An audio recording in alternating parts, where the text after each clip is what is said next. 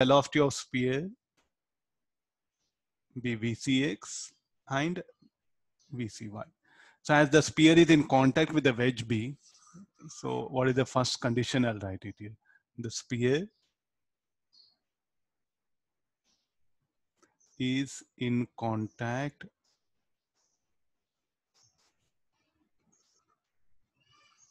with the wedge B. So therefore, velocity along common normal must be equal. So Vcx is equal to 2u. I'll write that statement. Therefore, velocity along common normal must be equal. So therefore, Vcx must be equal to 2u. So what is that common normal? Common normal will come like this. So velocity along the green color line, it should be equal. And then similarly, the sphere is in contact with the, it is in contact with the wedge A also. So velocity along common normal between C and A should be, should be equal. So what is the common normal? Common normal will come like this. Are you seeing that common normals? I'll extend that line.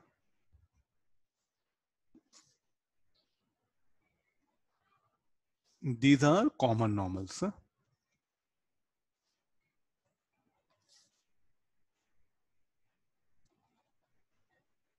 Common normal between sphere and the wedge B. This is common normal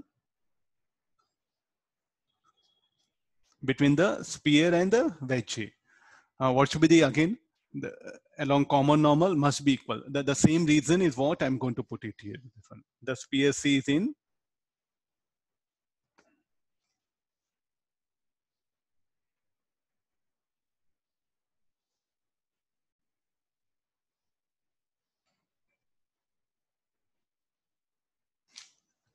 the sphere C is in contact with the wedge A.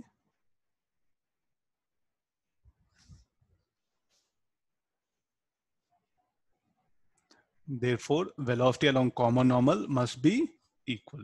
So tell me what I should write equation for this.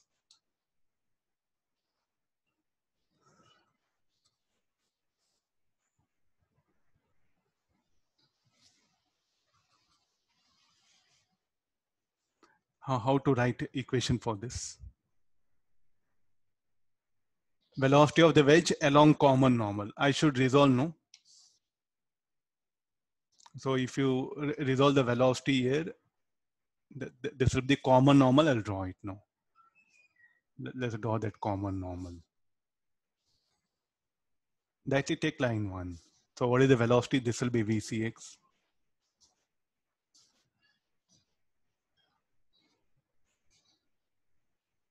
This is Vcy, and there's a velocity u. So let's resolve along common normal. And what is that? That 30 degrees is what we have to take into picture, no? So how to bring that 30 degrees?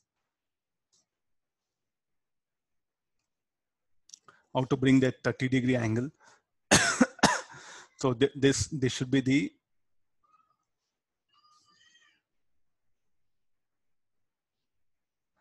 take help of this. So where is the 30 degree? 30 degree. This will be 30 degree, no? If this is 30, this should be 30. So this should be 30.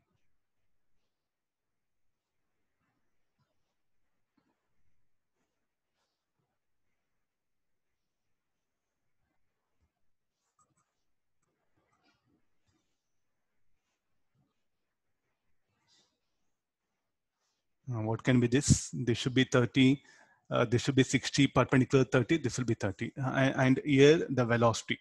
So what is the angle? This should be 30.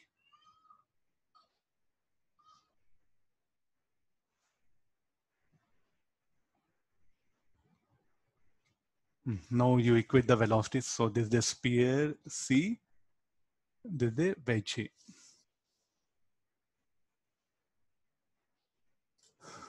Let me check it. Let me check it. So what I should equate now? U sine 30. Here only I'll write it. U sine 30.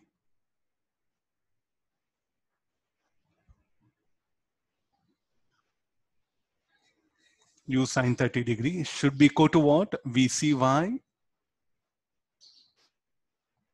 cos 30 minus VCX sine 30. This will become U by 2.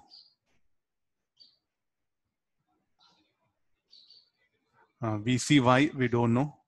Cos 30 root 3 by 2. VCX we know it is equal to how much? 2U 1 by 2. How much finally VCY should be equal to? Minus U 3U by 2.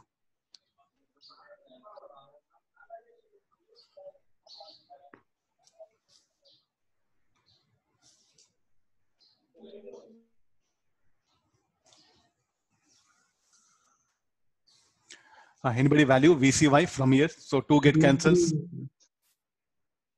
Root 3U. Root 3U, sir. Root 3U. So now what is the velocity of this sphere C? Root of VCX square plus VCY square. VCX square 2U whole square plus root 3U whole square.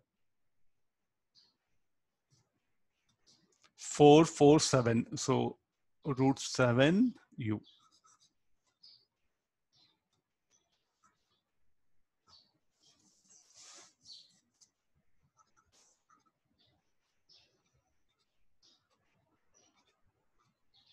Okay, fine. So this should be our answer.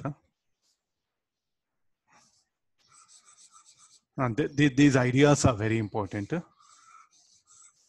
Velocities along common. If they are in contact, velocities along common normal must be equal. Or if they're having acceleration, then accelerations along common normal must be equal. Getting the method? This one. So what actually you have to learn from all these problems? Motion of connected bodies. When 2 or 3 bodies which are in contact, so definitely that particular contact word itself is going to help you to solve the problem.